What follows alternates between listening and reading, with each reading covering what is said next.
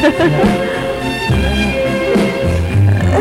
them talk if they want to. Talk don't bother me.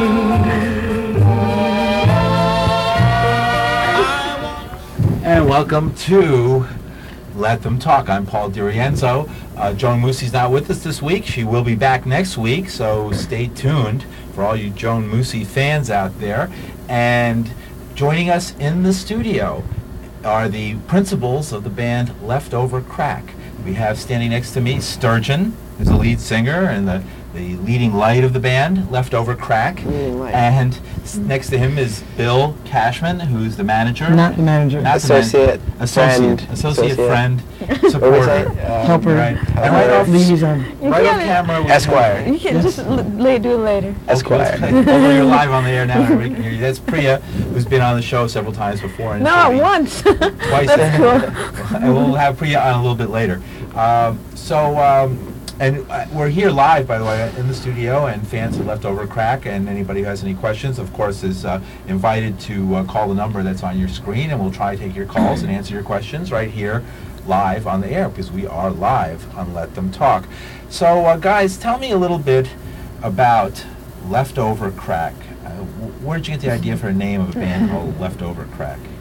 I don't know. I think somewhere 10 years ago I was hanging out with a friend and trying to think of new oxymorons, and we were smoking crack a little bit. Back then, we stopped doing that, but we thought it was funny, you know, when there's jokes that kind of doesn't seem so funny after 10 years, but it's not, I'm not ashamed of that name. It's all right. It's not the only band. You also have another group that you're working with. Right now I'm with Starfucking Hipsters. That's an interesting name. Yes. How'd you get that name? We all know what it sort of is what it is, right? It's a long story, yeah. It means a lot of things. Not really at all. It means like two things. We can take it two different ways. Right. I prefer to be vague about it at this point, though. Right. And in 10 years, it might not be as funny. Right. So. It's not really fun. It's supposed to be funny. Okay. Yeah. So, Bill Cashman, how did you hook up with this ne'er-do-well here? I guess we met about 10 years ago, and I was the first fan, I just liked the band a lot and ended up becoming good friends and going on tour with them, and then ended up moving into C-Squat. C-Squat, what's C-Squat? C-Squat's where we live. Right, what's a C and what's a squat? C is an avenue. An avenue, and a squat. It's I don't know. Complicated at this point. Yeah. It's not exactly a squat anymore, but it has been a squat for most of the past 18 years or 19 years. An abandoned building that people took over about 20 years ago. And we fixed it up, yeah. And people can continue to live in it, and you've actually gotten some level or some degree of legalization that you're allowed to be there. Right? But the other thing is that C-Squat has become quite a name among young people as a birthplace of music. It's one of those places that seems to be connected with new sounds. Yeah, I'm from Jersey, and when I was sneaking out of the burbs to come to New York, it's way cooler than CBGB's, man. That place was lame, you know. C-Squat actually has like a performance space, and bands actually play there as well as live there. Yeah. And give shows and what have you. That's wonderful. Now, you were just recently at a show at Tompkins Square Park on Lower East Side. I was there at that show, and it was the 20th anniversary of the Tompkins Square Park riot. Why did you participate in something that was marking a riot that happened 20 years ago in Tompkins Square Park? Well, I've been in bands that have been playing, I think, out of the last 9 anniversary shows. We've been on 7 of them, and it has a lot to do with the police and bringing attention to this era when it's still continuing, but the police really had this riot where they taped their badges up and beat the hell out of everybody in the neighborhood, basically in an attempt to, I think, evict people from the park and to gentrify the neighborhood of the Lower East Side. And we just like to bring attention to the fact that this happened, because news coverage of things like that aren't common. So if we have big gatherings and we talk about it, then people are aware that this actually happened. I want to talk more about it, but I think now's a good opportunity to play a sample of some of the music that Leftover Crack plays, and this is actually a video of the show at Tompkins Square Park. And you're going to still be able to see us, and we're going to just project it behind us so you can watch it there and you can listen as well. So check it out.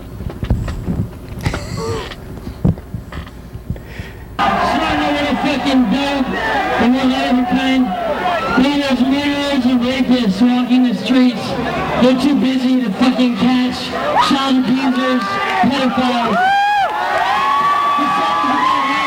The prison system in the United States is chock full of nuts, and by nuts I mean people that aren't really hurting anybody else. They're just fucking nuts. But the drugs are good, delicious stuff. Drunk in public, whatever. Arrest the murderers and rapists. Leave us all alone. Burn in prisons.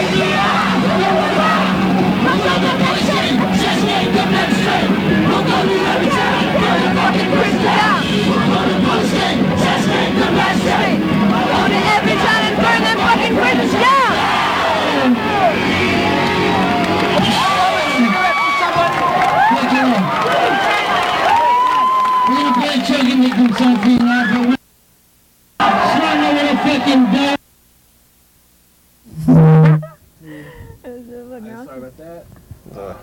There's a lot of people, huh? Yeah, it was a lot of people at that show. That was the Tompkins Square Park on what, August 3rd. 3rd? Is that when it was? August 3rd already. Yeah. Wow. Well,